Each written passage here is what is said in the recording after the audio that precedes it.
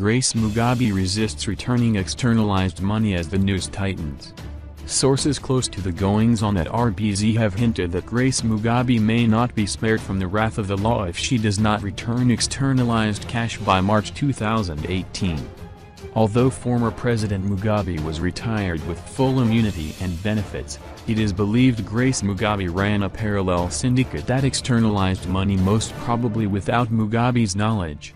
A source informed us that of particular importance are the transactions that involved Alpha Omega Dairy and Gushungo Holdings. It is believed that the Alpha Omega was extended preferred access to foreign currency at CBZ with the belief that the company was exporting dairy products to regional markets.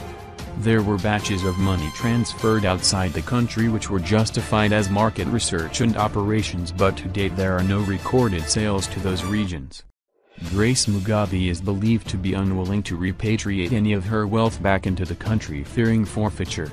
She has also purchased a number of properties in Asia with money that was not justified but is believed to be on the radar of the Reserve Bank of Zimbabwe.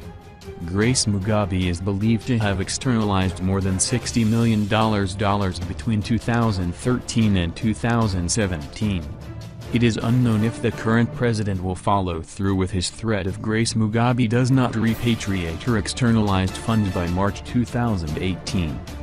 Grace is also believed to have sent out millions of money through her well-orchestrated plan that involved her purchasing expensive equipment and jewelry out of the country, then demanding a refund before the items were shipped.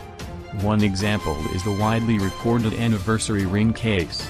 In 2015, Grace Mugabe placed an order for a 100-carat diamond ring worth $1.35 million to mark her anniversary. She wired the money to her Lebanese dealer Jamal Ham through her CBZ account. She then requested a refund but to her account in Dubai. It is believed this was just one of many instances that she successfully moved money out of the country. President Emerson Mnangagwa has indicated that he knows the people who externalized cash and will act without fear or favor once his amnesty period expires.